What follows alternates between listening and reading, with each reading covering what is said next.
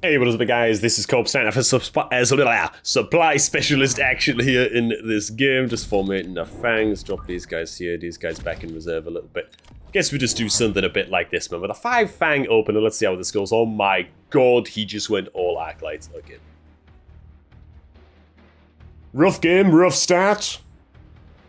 Let's see if we can come back from this horrendous opener. Dude, what would he have done if I went a couple of marksmen here, dude? I feel like we just win the game instantly if I go a couple of marksmen, which was like the obvious choice to do. I thought I was throwing a curveball. Well, yeah, it turns out we're just throwing a get wrecked son ball at ourself. Yeah, that metaphor doesn't work at all, but shush. Okay, horrendous. Let's see what we can do about this, man. Laser sights could be pretty damn good for swapping into some marksmen. I actually wanted to pivot into wasps this round, but now that he has so many arclights, he can just click the anti-air button, and the wasps become an instant waste of cash. So that just feels like a horrific idea, and it feels like we probably need to just build into phoenixes of our own at this point. Phoenixes of our own, we're gonna need supply in order to do that. None of these are free. We have to skip. It's a bold decision, I know. But I think that we actually have to do this. I don't think we have that much of a say. I think that we drop these guys here. A little bit spread out, a little bit spread out. Maybe a little bit further back. I think they'll catch up just fine, so they don't need to be super far forwards. Missile here. Let's kill one of his guys. Yeah, it's just a billion arclights. Okay, so we need to counter the arclight spam strategy, and the way that you do that is just a hell of a lot of phoenixes and sledgehammers to keep the phoenixes safe on the ground. That's really the only way that we can conceivably do this. Will this rhino get clipped by this missile, or will it be too late? I think it'll be too late. Yeah, he'll be too far away, right? Damn. Damn. Okay, just one phoenix needs to live to kill off these guys. Things going a little bit spicier over here. That's good. Okay. The Phoenix is already honestly having a pretty big impact in that we're going to lose at least a bit less health this round. Take out the arclights. The Rhino's also ready to go down. What upgrades does he have available on his Phoenixes? So he actually goes for Launcher Overload, which means that we can win the ranged battle. Just because he's not skilled into Elite Marksman. So we can take care of that. Yeah, these Arclights, oh my god. It's a lot of Arclights. Stormcallers could help us out quite a bit as well. Primarily because he doesn't have an answer to those. Honestly, all of these are just not useful to us. They're just not that good, man. What speed specialist actually gonna achieve? I guess we could just go Speed Specialist to counter his Stormcallers? Maybe it helps us out like a tiny amount? I guess we just pick it up. So I'm gonna grab Stormcallers here and just kind of keep them ready, waiting in the wings. But I'm just gonna drop more, yet more Phoenixes here as well. Keep these guys a bit further back. Sledgies reinforce on this side. I think that this is grand. Could barriers help us out here? Is also the question now. No, I think we're just going to run out of range of the barriers if we're not careful. So you're running here, you're running here. We can maybe catch him with a missile here. On this side. I'm more than happy actually just spend the crap out of missiles, I think, to try to hold on during this early game. Let's see what we can do with these rockets here, dude. Hopefully they don't both fly at the same guy. That would just be completely tragic. Oh my god, they're both going to fly at the same guy. Dude, that is the most tragic shit I've ever seen in my life. Okay, dude. I mean, whatever. It's killing one guy. Could have killed 4 if I got the hits that I was planning for. Yeah. Okay, I think that we already win this round, though. Right? Because this dies here next. One Phoenix is going to kill this. I would have hoped that more than would do that, so we'd kill it right away. But still all going to work out. And now Phoenixes are going to snipe the hell out of his Arclights. Dude, it's like this guy's a paid actor showing how to counter the arclight spam strategy, where you just hyper invest in the Archies. They can still be scary. Game is by no means over. But what we're doing by planting the sledgehammers, again, is all we're doing is preparing for his Mustang response. And to be honest, it might be good to just grab range right now on the Phoenixes. I think that we actually do that. We're going to upgrade these sledges as well. I think that might be it. That might be all. Do we grab more sledges for this side as well? Or more Phoenixes for this side? I think I'll grab more Phoenixes for this side, actually. Because these guys, again, have more cover with the sledgehammers. Okay, this could be a fine hit. Okay, yeah, he's gone for the plus range. See, this is the problem. If you spam so many Arclights like this, it's not going to work for him, though. I don't think this is going to work for him, man. I think we've countered this early enough, such that we went into Phoenixes immediately as soon as we saw that he dropped a whole bunch of Arclights and started with an Arclight rush. I think he's overcommitting to this build right now. But he's kind of all in, right? He's bought so many Arclights at this point that he really doesn't have much of a choice but to do this. Missile here is going to connect lovelily for the first time in the game and take out 2 Arclights right away, which is very, very good. So I think we're probably just going to need to double up, triple up, quadruple up on the sledgehammers at this point. The fangs are dying very, very quickly to the Arclight spam. We could also pick up Stormcallers at this point too. I think that'd be great.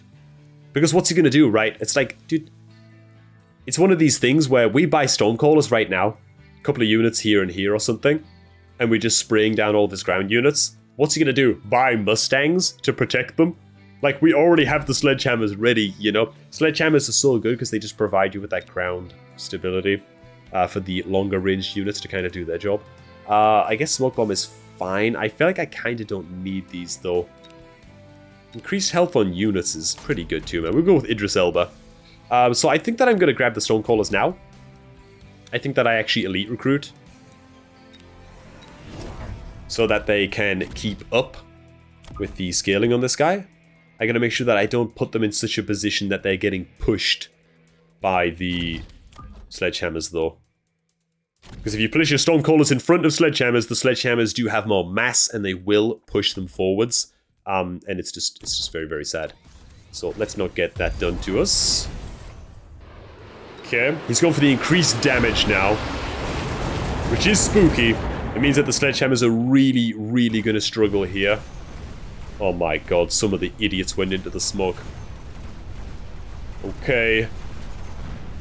So the sledgehammers now are just going to start to get a little bit mulched, a little bit wrecked.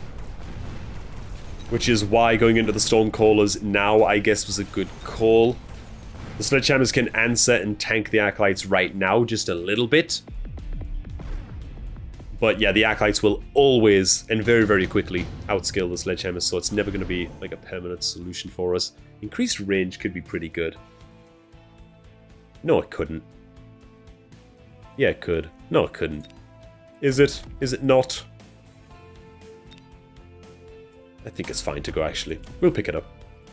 Okay, so I want to probably triple buy this round. It's going to be 2 more slots of Stormcallers and 1 more Phoenix, I think. Or maybe even just 1 more unit of Sledgies. Just with the plus range over here. I think that's probably better. I don't want to overcommit to the Phoenixes just yet. I can go all in with the Phoenixes just yet. 1 unit of these guys, like, maybe just a bit further back.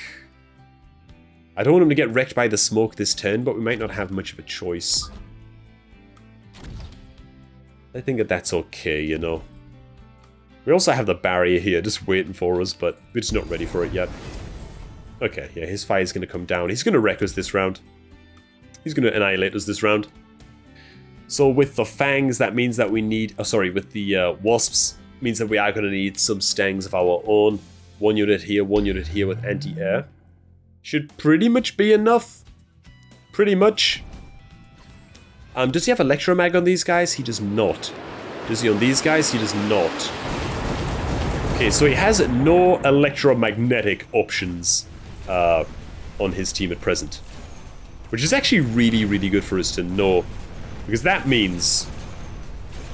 One moment, let's just actually see how this pans out. How is our front line even holding up here? Yeah, we're just going to kind of get wrecked, right? Yeah, we're just going to kind of get wrecked. It means that we can go into quantum assembly here. And he actually has no answer to our Phoenix rebirth. Which is pretty damn good to know too. Okay, we're just going to get smashed. That was a huge wasp pivot, to be fair. I nearly called them foxes. What the hell is wrong with me today, dude? I need to get back into the floor. Okay.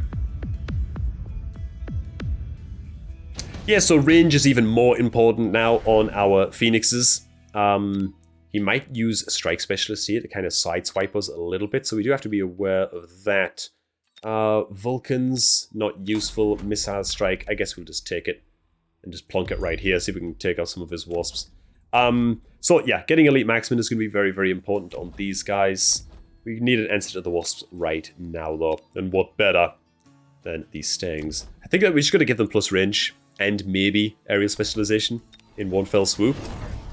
If we can afford to do that. Which can't quite, but that's okay. Okay. So we'll set these guys back, like, all the way back here. And all the way back here. They just have to live. That is, like, their only job. And we upgrade Phoenixes. That's it. That's a good one, maybe. I mean, we definitely upgrade at least one of them. We want the elite marksman to be able to count for a lot. So I guess we do a little bit of that. These fangs are just kind of getting wrecked, and I feel like there's not a whole lot I can do about that. How much would range on the Stormcallers be worth? I think that'd be worth quite a bit. I think that we just grab that right now, man. Okay, his missile's going to take out one unit of these guys. That's fine. I'm really curious just to see how the Mustangs do here. We might need to get them range enhancement as well. We need to keep them as far back as possible. I think it's actually a bad idea to get the plus range on the sledgehammers, to be honest. And the reason for that is we need to make sure they stay far in front of the Mustangs so that the Mustangs can do their job against the Wasp spam. So the further ahead the sledgehammers get, the better off we're gonna be. Otherwise, the Arclights are gonna annihilate the Mustangs. They're stopping at a decent distance here. This is about perfect, actually. So let's see how we do here, man. We are buzzing down the Wasps very, very, very, very quickly, which is awesome. The Phoenixes are actually gonna get to connect here on his backline on this side, so that's sweet. Big victory over here. Nice. Go, go, go, little Phoenix. Very good. Nice. Cool, cool, cool. Huge round win. Huge. Alright, man. So I think that next round now, it's probably going to be time to pick up Quantum Assembly. And really finalize this. Really seal this one out. So a heavy Arclight, he might actually go for this. That would be really quite spooky. We might even have to go for Elite Marksman to deal with this. Instead of the Rebirth. Oh my goodness. That is actually very, very, very scary for us. Oi, oi, oi, oi, oi. Yeah, I'm gonna pick up Amplifying Core here and just drop it on these Stangs. I think I need to do this. Upgrade range. These Stangs have to live. There's really no two ways about it. We don't really have much of a choice. Let's try and seal the game out in this round, shall we? Yeah, I think that Elite Marksman is probably gonna be our better option here. Maximum range is probably going to be better than Quantum, right? So I think that we do a little bit of that. I think that we even straight up invest in the enhanced range perk for this 110. Ranks on the Phoenixes is going to be super, super important.